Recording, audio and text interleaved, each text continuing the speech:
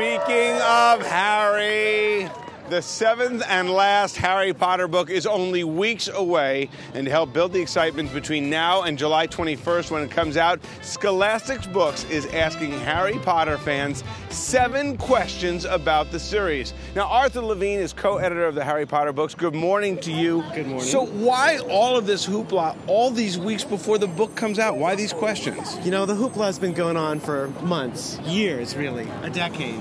And, you know, we're part of that excitement, and we're wondering all these questions, too. And we wanted to help, you know, focus the conversation and be part of all the excitement with all the readers who are wondering. Well, you've done it. These discussion groups have popped up on the web. 100,000 kids in just the first 24 hours responded to the first question. So this was the first question which went out for kids to discuss and think about. Who will live and who will die in this final book? Now, we're going to announce the second question. This is an almost exclusive. This is a somewhat developing story. Are you ready? Here we go. The second question is Snape good or evil? Now, we've got a bunch of kids here who are going to discuss this. They're going to be joining us every few weeks. So what do you think? What's your name? Katrina. So, Katrina, tell me about Snape. Good or evil? I think he's kind of in between because, I mean, he was protecting Harry and he also kind of killed Dumbledore, so you don't really know.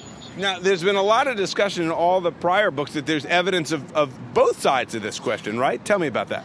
Well, both sides, because Snape has been with Dumbledore for 13 years and has always been at his side. But then, again, he ends up in the 6th book in the beginning. You see him toasting the Dark Lord and all these things and killing Dumbledore. And it's just so in between because you really, really don't know. Now, he was a member of the Order of the Phoenix, right? And tell me, do you think he's good or evil?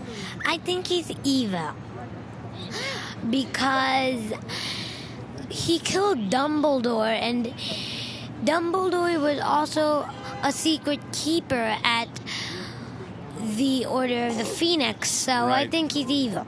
All right, the definitive answers. Now, you can discuss it, too. Of course, you can log on to our website, and it'll redirect you to Scholastic's website as well. We want to thank Arthur Levine and all the kids for coming out.